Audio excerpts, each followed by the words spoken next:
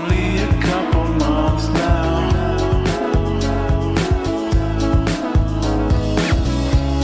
I think I recognize her. Welcome to Getting to the Truth in This Art. I am your host, Rob Lee.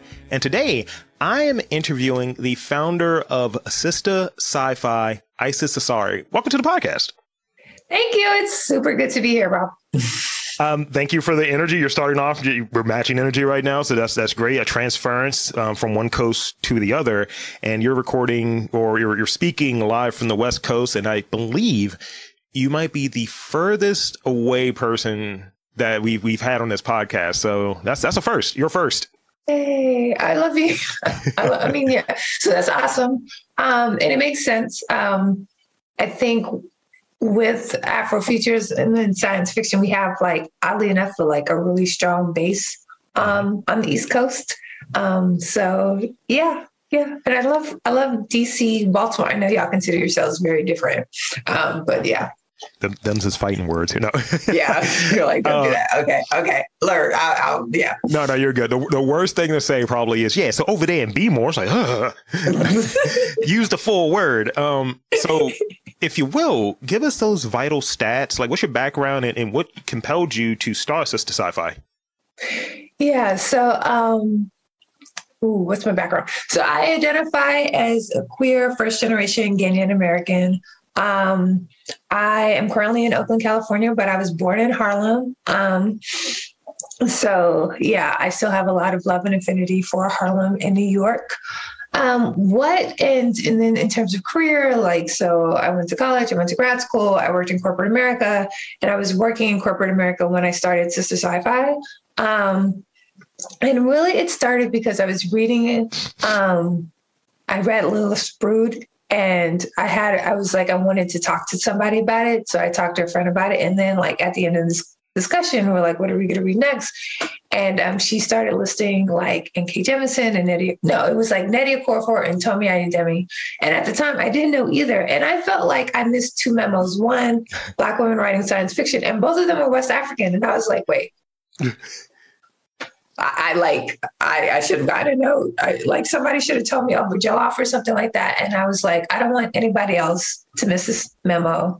And they're like e-commerce. So I was like, this could be cool. So my idea was it'll be well-read Black girl, but sci-fi. Mm-hmm. And then it kind of morphed and became the first Black-owned bookstore focused on science fiction and fantasy.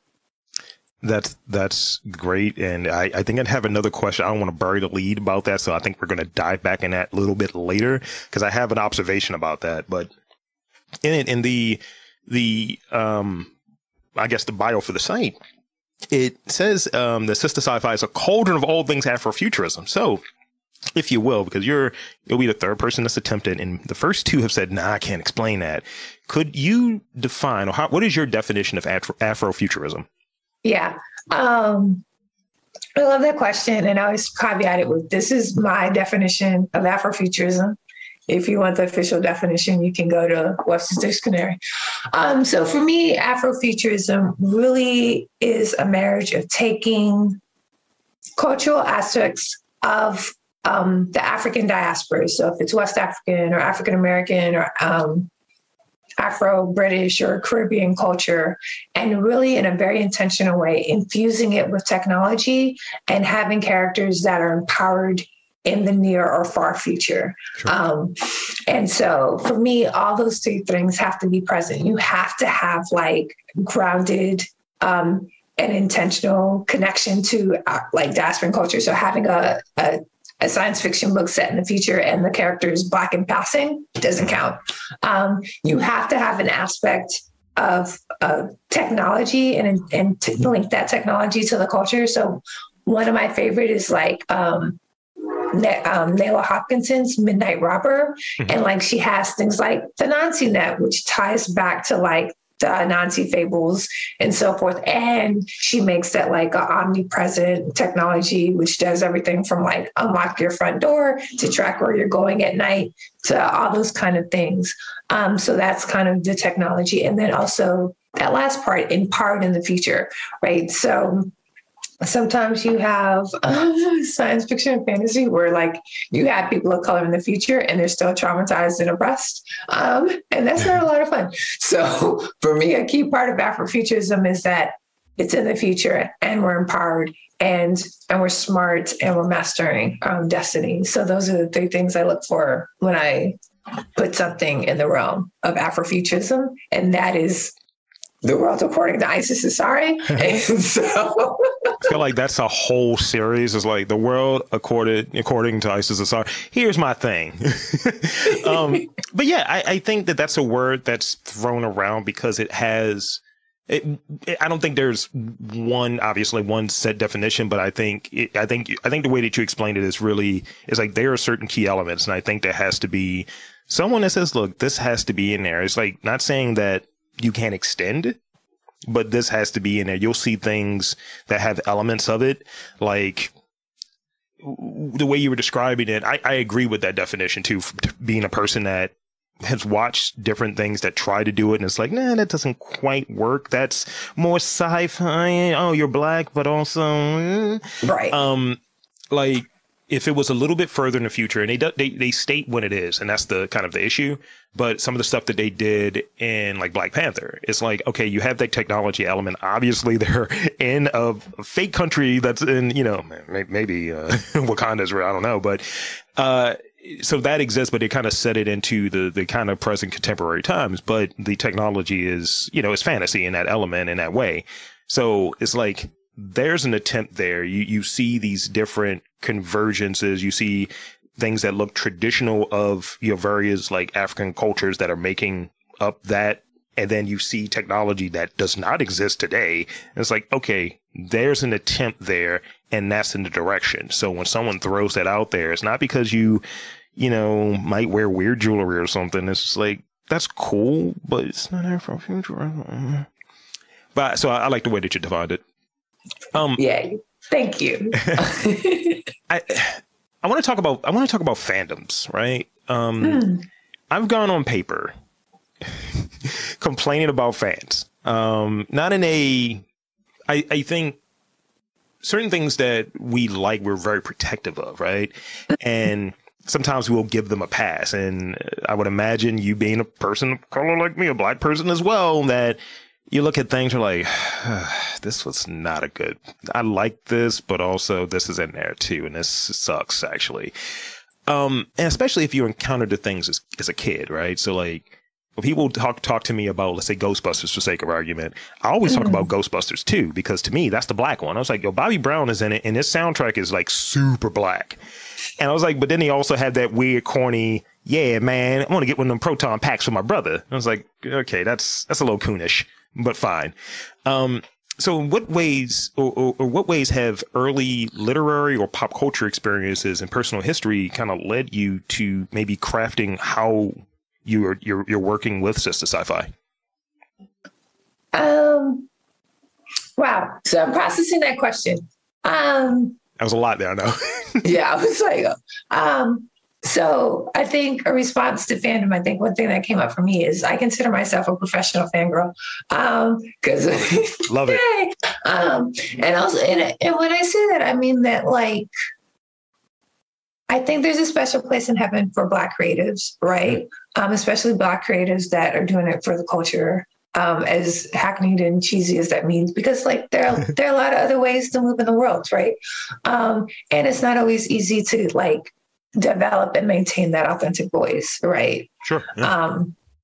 So I mean, like anything I can do to grow up a Black creative within my limited bandwidth, I'm here for it. In terms of things that kind of like influenced me, and I think so much comes into my head. I'm like, where do we start? Right. So, and I guess since I run a bookstore, I guess I should start with literature. So, so I was really excited about like all the different literature movements, particularly the literature that came out of the Harlem Renaissance, right? And that writing and that kind of like writing of how do we think about like the new Negro and defining Blackness and like that opportunity and so forth.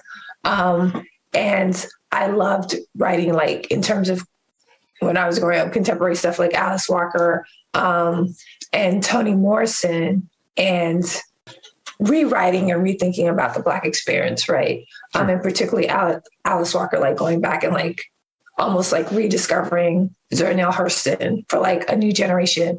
And so when I think about how those two women writers kind of influenced me, I think they gave me the power to move differently, right?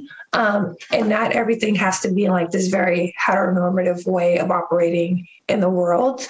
And then also to pay homage to like the cultural references that came before us, right? From all over the diaspora.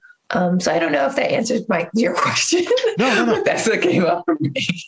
No, I mean, I think it's applicable to what one's fandom is. So like one of my fandoms, and obviously in doing a podcast, I remember I'll put it this way. I got to give you this context. I'm a 6'4", 300-pound Black man with a beard. So you got that, right? And I can be verbally aggressive sometimes because I'm very quick with what I say sometimes. So I'll leave that where it's at. So the things that I like, I'm not a jerk about it, but I come with a certain slant, especially with things that I'm very passionate about, such as podcasting.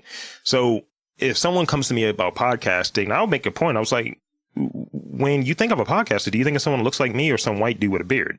It's like, it's probably that. And I was like, that gives me that notion of my fandom is, as a person who enjoys podcasts, I'm not seeing someone that represents my take and my angle more often than not. So in some ways, in the back of my head, maybe I feel like it's my duty to kind of show out and show that I'm really good at this and kind of help amplify people who look like me. It's like, okay, yeah, this is how you can do this better. I having that amount of experience, because I was like, some white dude with a neck beard is going to tell you that you're not good at it or your opinions don't matter when it comes to, especially like something like fandom or pop culture or anything in the realm of what Sistah Sci-Fi is talking about, those areas.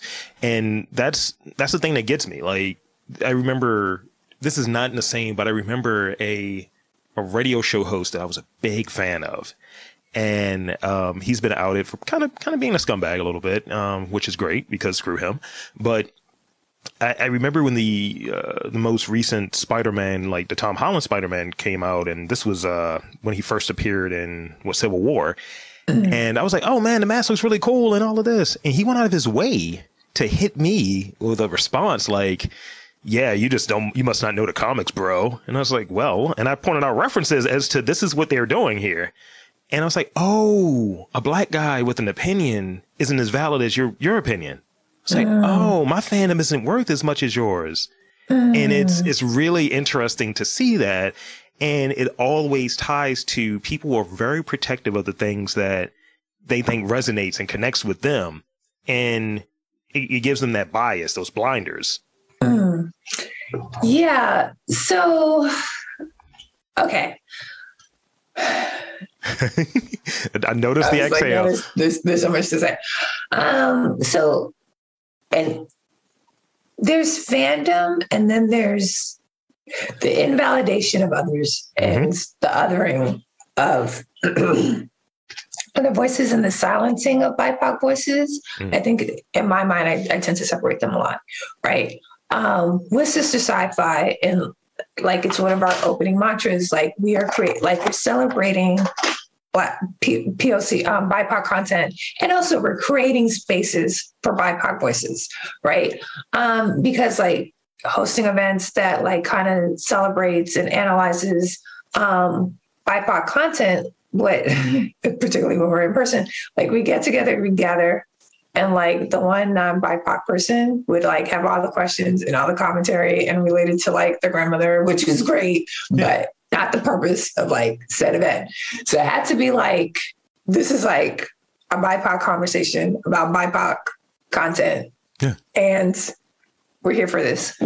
So like, and like in my experience, it's kind of like sometimes when it's like, well, I remember I got this one email like, yeah, I'm a huge fan of Octavia Butler. I met her in like 19 and like she told me this, and like I wonder why you're doing so and so. And I'm like, have you even been to my website? The words are there. I mean, it's pretty clear. It's pretty clear. It's a thing. And, again, like when people, I make it a point sometimes when I'm like, yo, have you checked this stuff out? It's like, especially what I'm doing, like, outside of the fandom component or what have you, just as a person, it's like, I am a black person first. So a lot of the things they're coming through that prism. It's not like I like it because it's black. It's like I am a black person that like this, so I might like it for a different reason than you do. So, and we can go down layer to layer to layer, right? But I remember when, different things were happening as far as social unrest and just the more prevalent and out there social unrest. I had people for the first time ever hit me in the DMs. Why are you so political? I was like, because I'm a black man and I'm an endangered species. That's why. And I was like, so I like stories like this. And it's one person I should probably connect you with. I think you'll be a huge fan of. Okay. It's a artist named Kumasi Barnett. And what he does is he takes like old comic covers and he changes them to have a social justice slant to it. So instead of the amazing black man, instead of amazing Spider-Man, it's the amazing black man, and it's gold. It's gold. Yeah, for it. I'm like Googling it now, so that sounds amazing. And hopefully they have. Yeah, I see the amazing black man. I'm here for it. Instead of Daredevil, it's White Devil. It's just pure gold. It's like, look. And I interviewed him and we were kind of talking about that of like, having that shift because we do this thing. And again, going back to like time, right? We do this thing where we want to forget the history of some of these things. And it's like, back in the 50s, the golden era of some of these things is not great.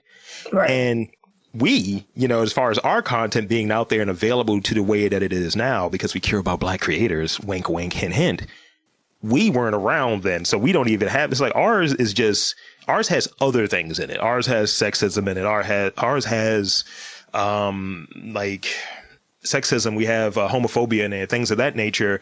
But ultimately, if people are doing things in a well-intentioned manner and they're being done, I guess, right and inclusive, we're not doing the same thing that y'all did. Right. And it shouldn't be expected to be done the same. Right. And it shouldn't be, I think sometimes it's difficult. It's like when people are in the space and it's like, this content was not created for you in mind. And that is okay. Right. Yeah. I think it was like Barry Jenkins in like discussing, the Underground Railroad, the Amazon TV series, like began using, I don't know if he like coined the term, but like used the term the black gaze in an article. And I was like, that's powerful because I think we're so used to saying like, the white gaze, or this is not for the white gaze, but what does it mean to say like, this is for the black gaze or like the female gaze or whatever, like to really change who this is made for. Right. Mm-hmm. I think there's attempts to do that too. Like when I see something get made, it's almost like I want to do the Issa Rae thing. It's like I'm rooting for everybody that's black. That's kind of the energy. And while acknowledging, like I can acknowledge the quality, the well doneness of something, while it not necessarily being something that I can relate to in the same way. And I think, and we'll leave this and move to another topic because I can talk about this forever. Like, hey man, pop code and all this, but I just remember explaining to white folk, going back to Barry Jenkins, like, yeah, so this scene that was in Moonlight, right? I was like, am I explaining this? And am I the representative right now? And I was like, look, it's hard being black. Moving on, like, I was like, and we do well while it's being hard. So moving on. Right.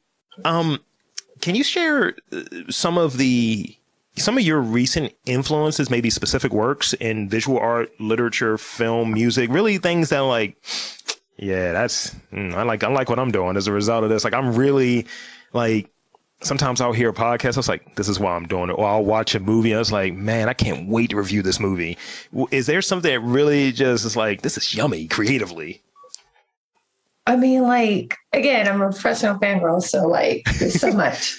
I really enjoy Fire Sector. It's a graphic novel by N.K. Jemisin. It's great for fans of Green Lantern, but it's also great for fans of N.K. Jemisin. The artwork is by Jamal Campbell. He also did the artwork for Naomi. And yeah, I mean, like you have like N.K. Jemisin's incredible like world building and character development, and you get into the psychology of it. And then you have Jamal Campbell's like amazing artwork. And I was just like, yes, I'm just here for like these images, right? And it's kind of like fascinating to me because like reading graphic novels is something I do because like I have a bookstore focused on science fiction and fantasy, and like the people in the community are like, you're not going to be like with us and not read graphic novels. So I was like, okay. So yeah, so there's that. So that's been really amazing and something I really enjoyed. I'm gonna show you this book because it's been out forever and I keep talking about it. So in Kindness of Ghost, we have special signed editions in hardcover because it was printed like straight to paperback because I think it was the author's like first published book. And I just love the character and I love River Solomon and I love the publisher. So that like works like that always make me really happy. So that's books. In terms of film, oh my God, I haven't watched in terms of like media and like television and stuff like that. I'm not a big Trekkie, but I love like Star Trek. I'll just be honest. I love Star Trek Discovery, and I'm so happy that she's finally a captain. I was like, I've been waiting like, I think it's like season 4 or 5. I was like, I've been on this ride. So I'm happy she's finally a captain. And then in terms of music, I mean, like there's like the standard answer like Janelle Monáe, but I'm really here for Little X in his last couple videos, which are very like Afrofuturistic and out there. And just allowing himself to be the fullest expression of himself. So yeah, shows that I'm excited about that are down the pipeline. I cannot wait for the movie television adaptations of Butler's work. I just want to see how they're created. And I think a lot of fans are really scared, but I think if you're scared about something, that means you're pushing the envelope. So I'm excited about that. I'm excited about Naomi coming to CW, which will be helmed by Ava DuVernay. I think that'll be awesome. I just hope, yeah. I mean, because this is being recorded. I think that'll be awesome. And it's like, cut all of that out, Rob. Yeah. And Phoenix Song Echo is coming to like Disney Plus, which follows like a differently abled Native American superhero. Yeah. And I love Phoenix. And I was like, and she's going to be Native American and differently able. It's like, I'm here for that. So, yeah. Yeah. I mean, as they say, and I say this in a real way, representation matters. Because, one of the things I always say when people are making attempts, I was like, don't do it for the diversity cloud. If we're going to do it all the way. That's the thing that I like to see. I was like, I want to see the fat guy in a movie that's the hero and that gets the girl or gets the guy or whatever, not that's comedy relief and vice versa. I want to see, not something that just feels like the most recent Chucky, right? The Child's Play. I was like, okay, cool. I was like, y'all a little young. All right, then, cool. I was like, I was 14 at one point. I don't know if I was doing any of this. All right, then, y'all got it. And, let it live and then watch it. And then some people who are in that fandom space is like, you're doing too much. It's like, it's the story is a gay dude did this. So I'm sure some of his DNA in what this is. So let it live. I was like, this is the guy has always been. I was like, Chucky is a very campy character. Let's be real, guys. I was like, do you know what you're watching? That's what that's what I say sometimes. So this is the question. I'm glad we're getting to it now. And I think this is going to be a big shout out to Kumari, my girlfriend. So there's a belief that Black women do not like horror, sci-fi, or fantasy genres. I find that to be an outdated idea, and those genres are usually dominated by white males, if we're being honest, and historically speaking. What are your thoughts on the relationship with Black women consuming and creating in these genres? Right. So when I saw that question, I was like, I think it made me laugh and like laugh out loud. I was like, who thinks this? And then I was like, this is the blessing of being in a very insulated bubble. So, yeah. And it's weird because I never questioned, like, I always grew up being like a Black woman who like loved science fiction, and enjoyed horror, right?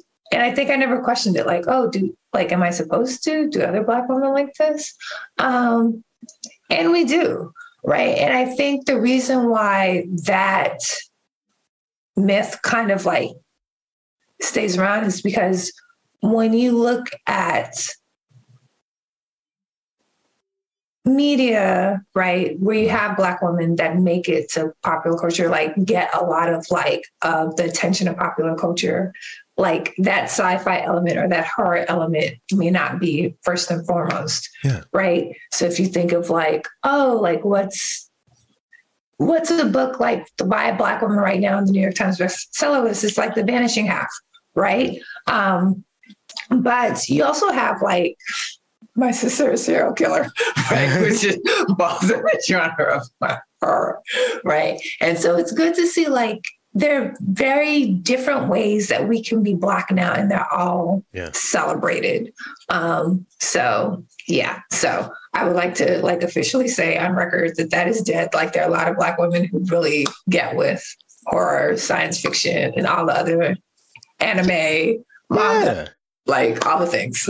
I mean, there's a convention. There are more women that goes to BlurredCon than like dudes. And I'm like, look, because like I didn't get the subscription to Shudder. She did. And she's like, yeah, so we watching this? I was like, this is a little strong for my taste. I was like, I'm the Tiana Reed, who's like a horror writer and did the documentary. I think it's Horror Noir, a century of Black horror. Black women are in this. And if you look at the people they interview, I would say like it's at least 50-50, if not more women than men that they interview for that documentary. I had this running bit about I think it was a 4-hour documentary just about like horror in general. And I was just like, yo, it's a lot of dry white people hair in this. And that's just a running bit. It looks like whenever we see like Greg Nicotero, it's like, your hair is falling out, sir, as you're talking. Like, can you get a prop guy to help you out? Can you glue it in? Like, what are we doing? But yeah, and I will say, and I don't know if have you watched when they tried to do the series version of Horror Noir? No, I haven't. I know I need to. They did a little bit of a disservice. Instead of, and not giving anything away, obviously, but instead of it being a miniseries, which it probably should have been like 4 or 5 episodes, kind of like what Creepshow was, I think they just did it as like a 2-hour thing made up of 4 stories that are not really interconnected. And it's like, look, you have the same name as the documentary, so that's a strike right there because people think it's the same thing. Right. And then 2, you have these things which sometimes when you can see something like horror is comedy sometimes for me, right? So I was just like, all right, they did this story. They weaved in some elements of like social justice, or if I like to say like being more aware of the people around you. But you did it as a disservice of like, we got to get all of this out there. So let's just put them all there and we're done. Mm-hmm. And it should have been a series, like 4 or 5 parts, because it easily could have been, I think it's like 2.5 hours. So if you got 4 sections, you can just break that down into like 40-minute chunks or what have you. But it's definitely worth your watching. I want to know what your thoughts are when you watch it. I'll watch it. I'm looking forward to it. It's a lot of fun. You're going to laugh. You're going to laugh. It's like, and it's definitely, when you're watching it, you almost want to point out like, yeah, a Black person wrote that. That's definitely something a Black person said. I'm excited. Speaking of which, what did you think of the newest Candyman? I think they had a lot of ideas. And I like that it was an homage to the past and covering the future. And I like that DaCosta, I think she did a really good job visually. And it wasn't as scary because I've rewatched the most recent one. I mean, the old one, the first one, recently for a review since it's coming up on the 30th anniversary. I think they're about even though, but in different ways. Like I like them both, but in different ways. And I think visually, this new one looks a lot better than that earlier one. Now, granted, I was 6 when the first one came out, so it's kind of one of those things of I didn't have that. Hey, I'm an adult watching this for the first time, as I have with this most recent one. But I think the most recent one, I have to watch it maybe 1 or 2 more times to appreciate it. But that commentary on art I really like that, especially for what I'm doing. And it's just like, huh, okay, cool. And I liked Yaya in it, and I really like Coleman Domingo. Because Domingo is so fire. Like, you know, there's some actors that you respect. You're like, oh, I respect their craft. They're so good. Regina King is one of those actors. yes. Coleman Domingo is like, I just need him to send me like a text like, hey, girl, we need to talk. Because I just like, he just seems like he has all the tea and all the fire. Like, he would always be on 10. Like, I love him in like everything from like, if Beale Street could talk, I watch all the Fear the Walking Dead. His character is so nuanced and a bit crazy in this last season. And he was great in Candyman, I think. And I love Yaya, but I think in Candyman, the newest one, I liked his character more. I appreciated the new Candyman. I actually, like, Sister Sci-Fi did like a whole like crash course Candyman so you can know all the fun facts before you watch the new one. That's great. And I was like, oh, the whole multiple Candyman. I was like, oh, this is new. I don't think I was ready for that. Yeah. We're all and I don't know, Candyman. spoilers are allowed. So yeah, I liked the role of the girlfriend and the mom. Yes. So I appreciated that. And then the commentary on like Black art, Black creativity, the consumption of Black art, and then that through line of like gentrification and displacement and so forth was very fascinating to me.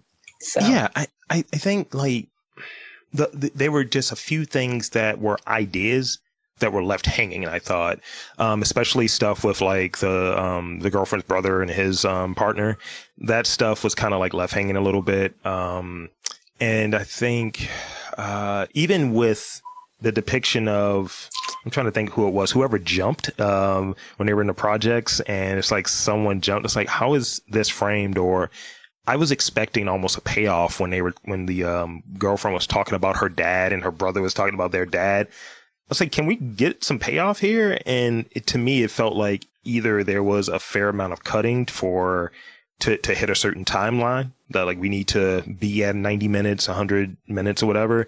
But I think either you drop that. But again, some of the elements of the things that felt Black in it, namely like the mom, she's not improved as an actor at all in 30 years. Like, it's not my favorite. But that was some of it wasn't acting. It's like, we don't talk about that. right. Or even the girlfriend was like, nah, I ain't going down there. Nah. I was like, okay.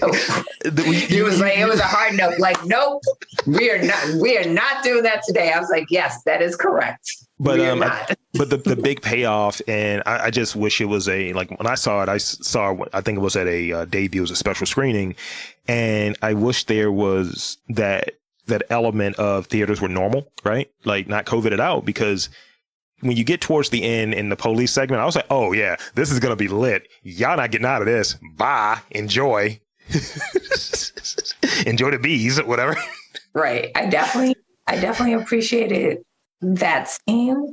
And also like just the groundedness to like use that method, that magic of Candyman as a weapon in that situation where like, you know, Candyman is scary, but like police brutality is far scarier. So like, yeah. So yeah. Yeah, definitely. It's going to be a rewatch because I don't think I completely absorbed it, but I remember thinking it was different, but enjoyable. Yes.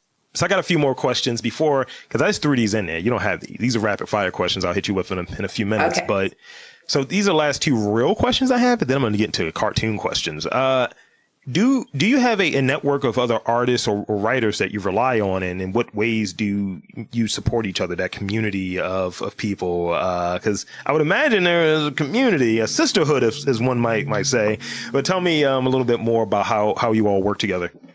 Yeah, we're a community of sister sci-fi siblings, to be more gender expansive. Sure. Yeah, and I would say it's a mix of both like online and virtual and then in person. So like in terms of the community, like I'm personally very active in our social media. And so I appreciate all of that. And I don't know if they're like all creatives, but they're all really fascinated by the genre of science fiction and fantasy. that intersection of like Black and Native American representation. And some are authors, right? So like I'm part of like the street team for JL's Ashes of Gold, which comes out next year. And so that's been fun. John Jennings is great. John Jennings is like an artist, a professor, a movement maker. And like, I'm like, whatever is going on, I'm here for it. It could be like more scholarly academics, right? So like there's Ayanna Jameson. And for all of these people, like the nexus is actually like social media and like Facebook and Instagram, which lets you know I probably spend too much time on Facebook and Instagram. And then in person, like it's really been gravitating around like cultural institutions that kind of like get me. So like Sistah Sci-Fi is based out of a co-working space. So Oakstop has been, and it's really like a co-working space that was built from the ground up by a Black creative. And so he created a co-working space that like have Black creatives first and foremost. And then like in person, like Mopop in Seattle has been a great collaborator. And then the Oakland Museum of California has also been a strong collaborator. And then in terms of like putting me in contact with people who I connect with here. And then also there have been folks like Sistah Sci-Fi siblings who like started to organize events. So like one woman like organized like the Sistah Sci-Fi watch parties a lot last year and so forth. So it's a broad network in terms of the creativity space. No, I like it. I think that it allows for a different perspective. It allows for more discourse, I guess, if that's the terminology or what have you. And it allows for that message to get spread. And it's like, oh, everyone's welcome. Like, I don't know if you've been to it or if you've heard about it. Have you heard of BlurredCon? Yes. Make your way over to the East Coast. But one of the things that's really big there is inclusivity. And I just feel like you should have a table there. I'm gonna connect you with the founder. That's like, look, ISIS need to have a table. A good one. That sounds good. I mean, I'll be in Baltimore. I mean, I think it'll be in February. But yeah, let's connect. I mean, like, and now you're officially a part of my network. So yeah, let's connect. Yay! I'm here for it. So I got one more question of the real questions, and this is one that I think you've kind of touched on, but I like to get people's feedback because I think, especially when I speak with someone that's a creator or creator adjacent or organizer in that space, what does generosity do you mean? And in what ways do you feel like what your work is? How do you emulate that? And how would one pay it forward, I guess? Because that's a big thing. Like, you know, it's like catch one, catch all, that kind of thing. It's like, oh, you got me? Well, you got Baltimore now because I represent all of Baltimore. Yeah. So one of our Sistah Sci-Fi's principles is the principle of Ujamaa.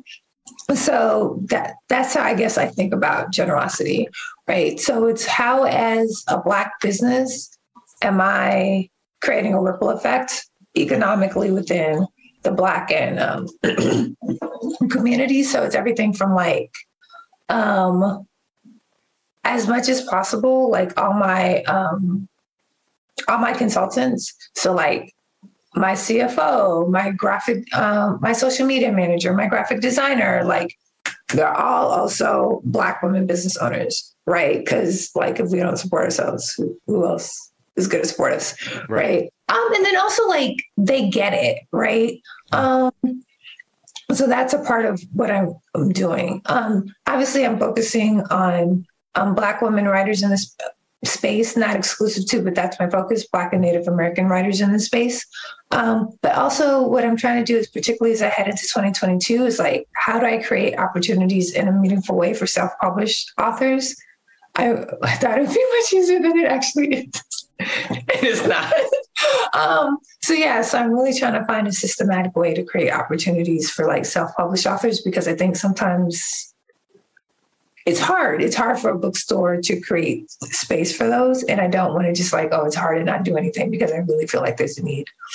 And just really thinking about like, how do I create a virtuous cycle? Like as I grow, that also means that there's a growth for like everybody else in the community, right? So like, how do I like, as I drive visibility to the books, that I'm also driving visibility to the booktubers who talk about the books and like the bookstagrammers and like the people who review the books who like may be doing it from a place of just like passion and joy, but also making sure that their work is seen and is valued. So that's kind of like how I think about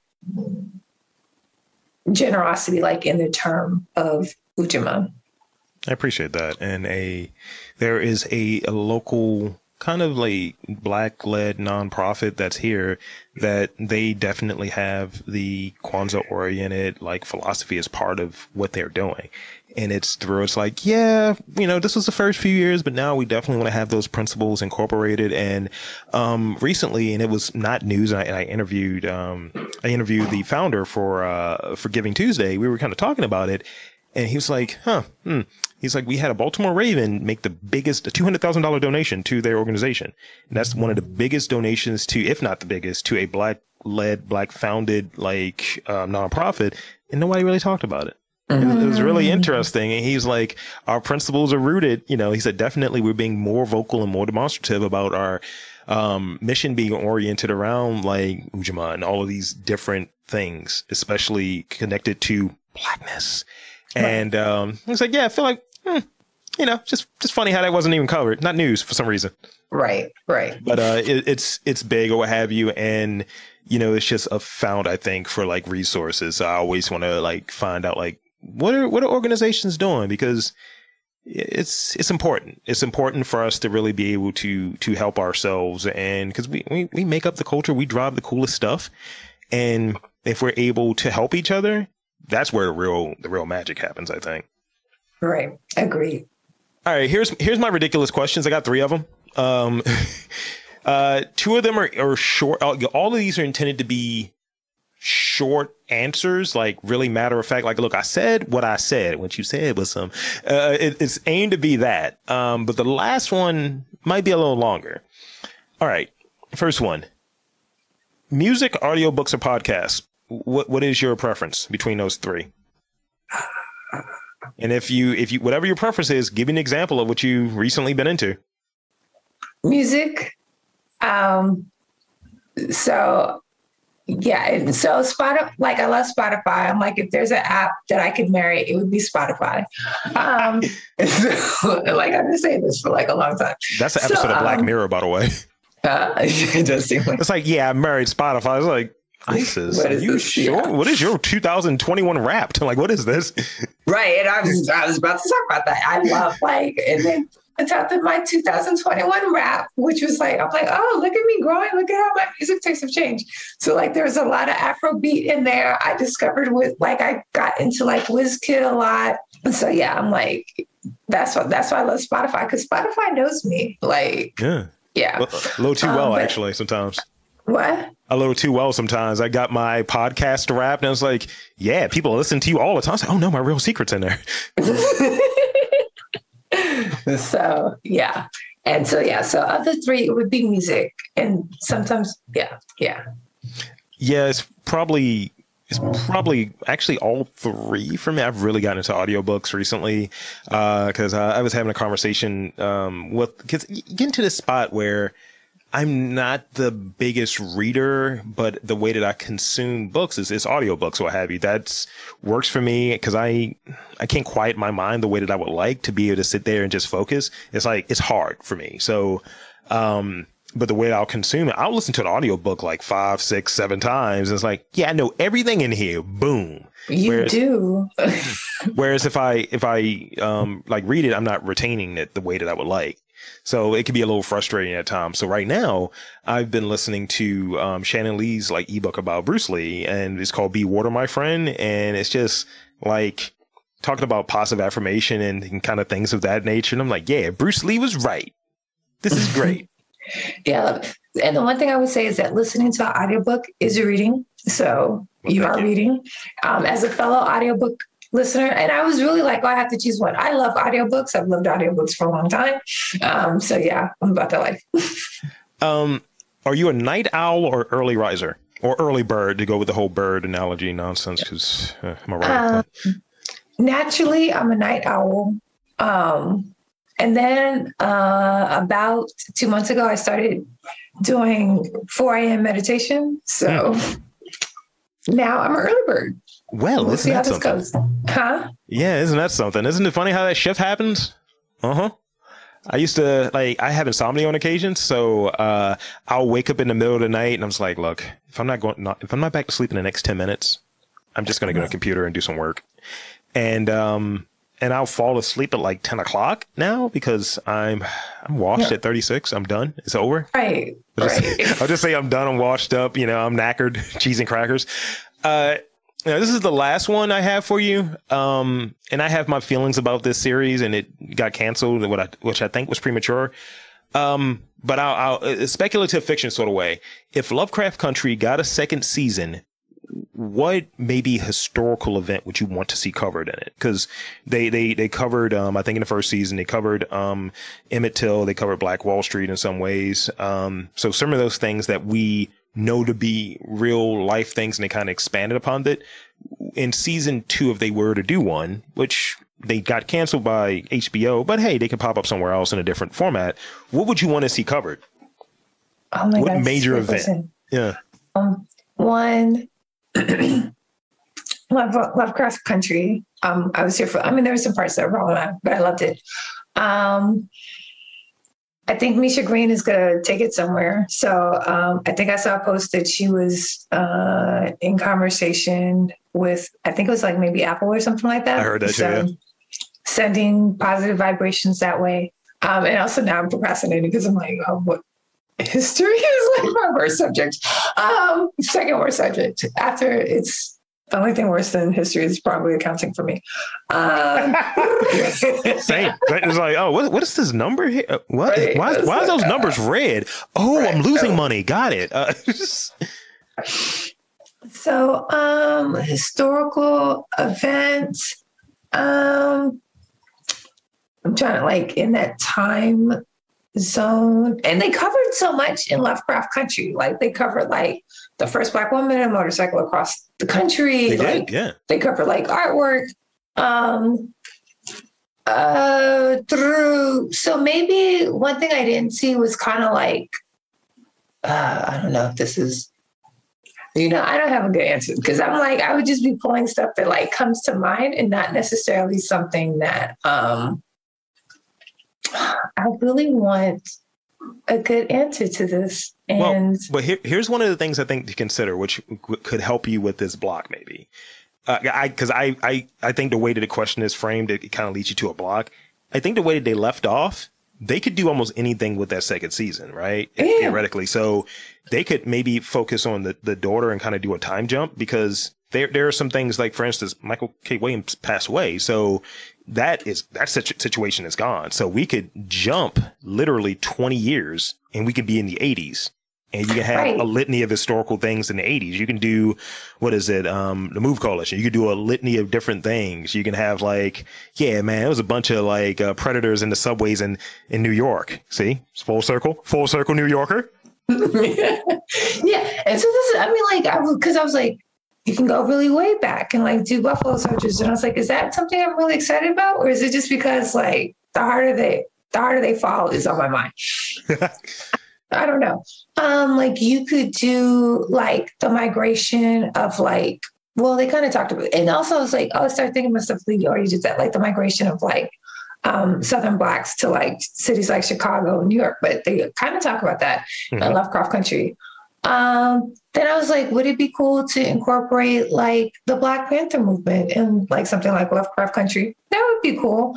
So what would make lots of sense with especially if we're talking about Dee and the daughter, and then the development of Hippolytus. Okay, so I just needed to talk about this. Boom, see? So and the development of Hippolytus' character. Incorporating hidden figures, right? Because that's not something that was necessarily, it speaks to what Dee's about in the Hippolytus story, and she being a woman who's throughout the episode was very vocal about her passion about STEM. So that's what I would like to see. and kind of taking the whole real history of the Hidden Figures, and their work with NASA, and then adding like a sci-fi fantasy element to it. Yeah. Like I like that kind of, this story, quote unquote. It has that element of like speculative fiction with it, almost like with some of the things that I like the most of, especially with the more recent one, especially you mentioned Regina, but with the Watchmen or what have you, it's like, yeah, we have this in there, but this is really what happened, and putting it in within their universe. That's what is most successful about that franchise, the Zack Snyder movie and the series. That's what's most effective about that. It's like, yeah, this story, we've shown you 1,000 times, but did you know this covert superhero blicked him off, like shot Kennedy or what have you? Like, oh, word. So I like when people, when content tends to do that. So having that in there, it's like, yeah, well, actually, she was Hippolyta was one of the 3 women that were involved in Hidden Figures. And, right. And if you can, this is what would be the most effective way. They wouldn't do it because they wouldn't give me the thing that I want. But just have Janelle just pop up in there and she reprises her character from it. And it's like, yeah, I was working with her. It's like, boom, here you go. We're just crossing universes. Yes.